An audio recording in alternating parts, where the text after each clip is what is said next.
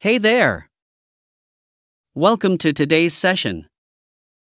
We have two characters today, Tom and Jack. Tom, who works in IT, often deals with tech gadgets, while Jack is a casual user who likes to keep things simple. They're going to talk about how they choose a new smartphone, something that's relevant to all of us at some point, right? As you listen, feel free to share how you make your smartphone decisions in the comments below. Let's dive right into it. So Jack, when you're looking for a new phone, what's the first thing you consider? Is it the budget, brand, or are you more focused on specific features? Well, for me, I'd say budget is usually the first thing that pops into my mind. You know, phones are expensive these days, and it's important to set a limit. But I can't just look at price alone.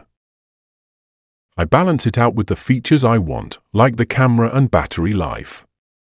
If the phone doesn't have what I need, even if it's cheap, it's a no-go. How about you? Do you go straight to brand loyalty? I'm a bit of a mix.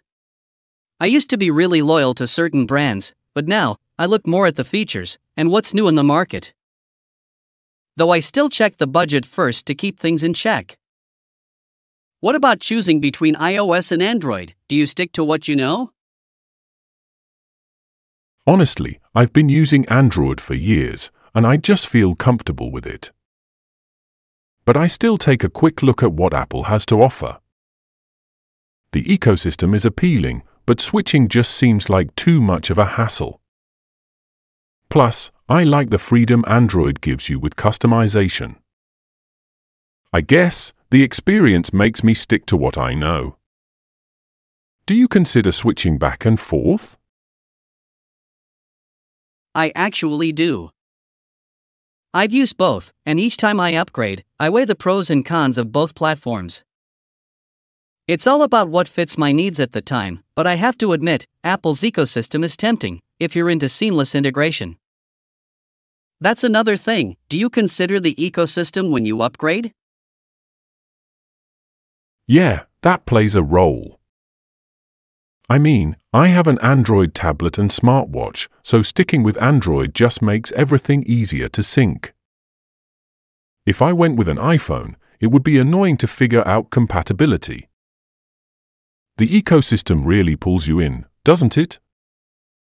What about updates? Do you factor in how long your phone will be supported? Definitely. I like knowing that my phone will get updates for at least a few years. It's not just about new features, security patches are a big deal too.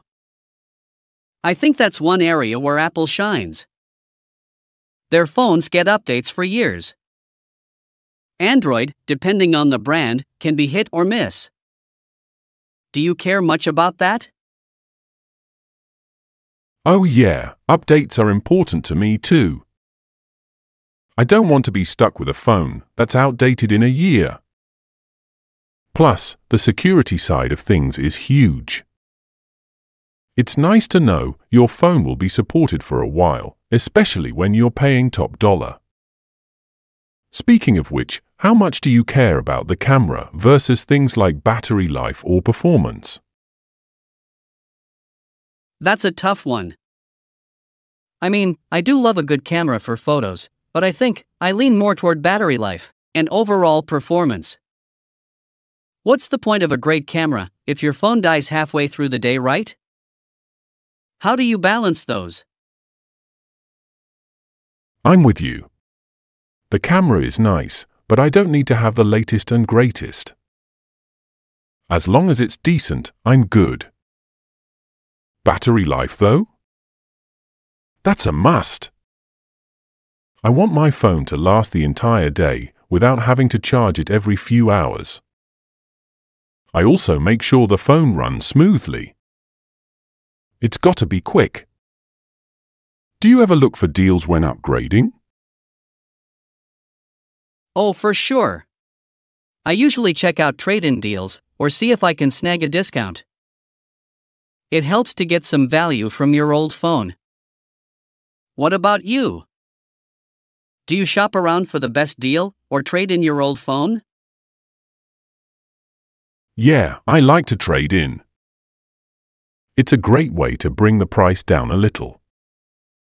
Plus, who doesn't like saving a bit of money, right? I'll also keep an eye out for discounts, especially when new models are about to come out. You can usually find some good deals on last year's model. How do you figure out how much storage you need? I usually go for more than I think I need, just to be safe.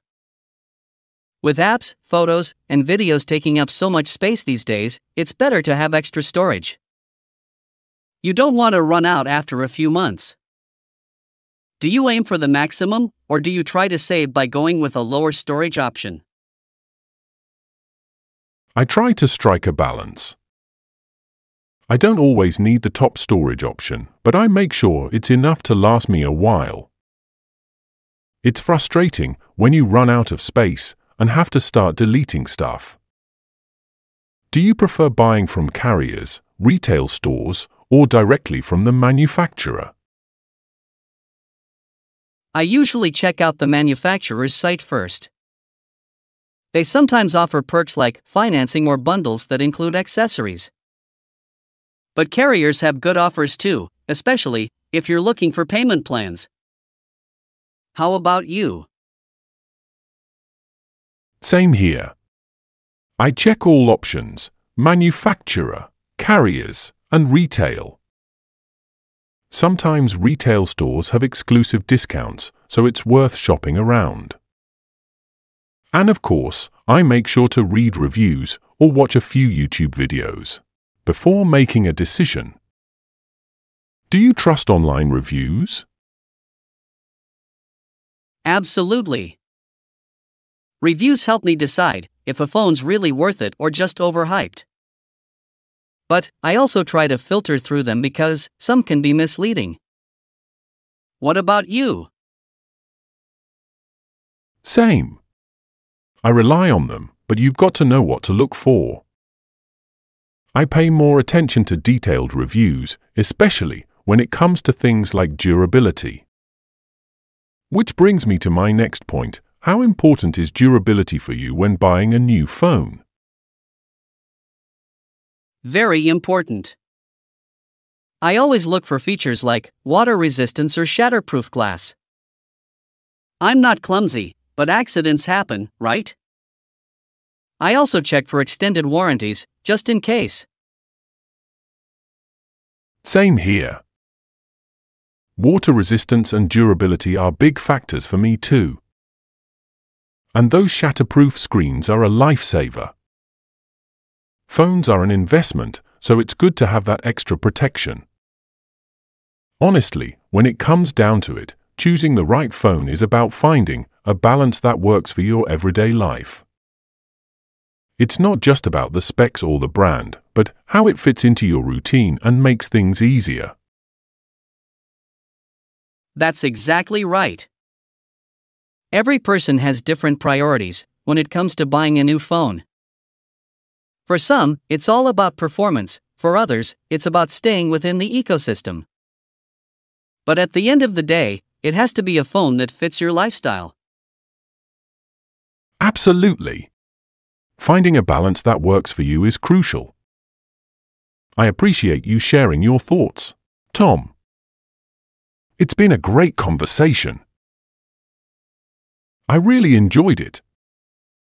And to everyone watching, we'd love to hear your take on buying a new smartphone. What factors matter most to you? Drop your thoughts in the comments. And don't forget to like, share, and subscribe to stay updated on our discussions.